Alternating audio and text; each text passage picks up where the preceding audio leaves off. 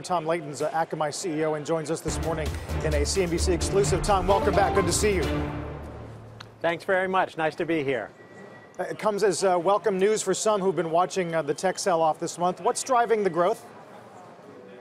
Well, obviously, security is doing very well, growing at 37% year over year. It's now about a quarter of our revenue and running at $700 million a year. And the best part is there's a lot of runway ahead there as we bring our new enterprise security products to the market.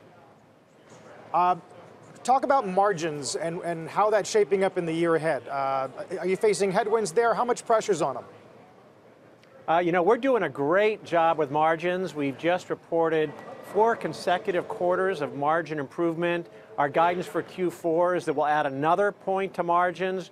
And we're looking forward to doing that over the next couple of years, achieving 30% margins by 2020. So we're having fantastic progress in managing cost.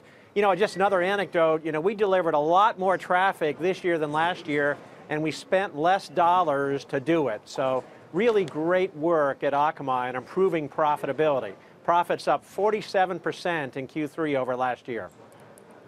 Tom, the growth you saw this quarter in cloud security solutions, how much of that is demand fueled by some of the issues we've seen around security breaches, privacy issues, more discussion around better protection of consumer data? Has that been driving some of the sales there? Yeah, all of the above.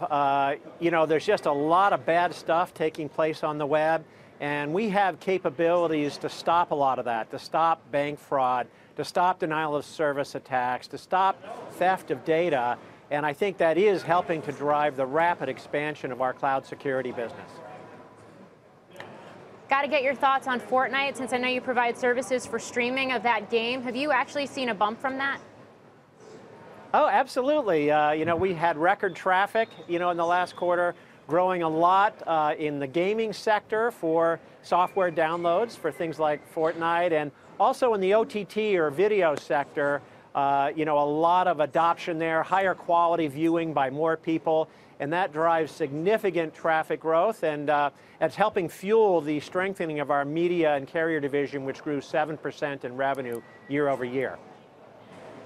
Currency's been an issue for tech companies this month, Tom. I wonder how it came together for you this quarter, and it's always impossible to ask CEOs to forecast where they think the dollar and how it's going to affect operations in the year ahead, but I mean, directionally, you have some thoughts? Yeah, we have almost 40% of our revenue comes from offshore companies, and so when the dollar strengthens, that mitigates our revenue expansion, so that cost us a point of growth in Q3, and as we look ahead, probably there's more impact there. But we're so strong that we can overcome that and still have very good revenue growth and fantastic bottom line growth and expansion of margins. Tom, before we let you go, you do business in China. Have you seen an impact from the trade tensions between that country and the U.S.? Not directly. Obviously, if there were to be a full-blown trade war, that's not good for any global company, I would say.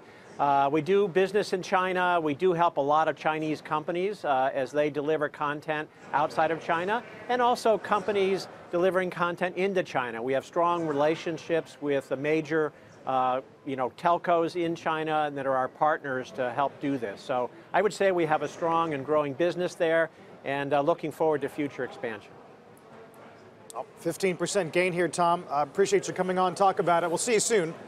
Tom Leighton with Akamai. Thank you very much.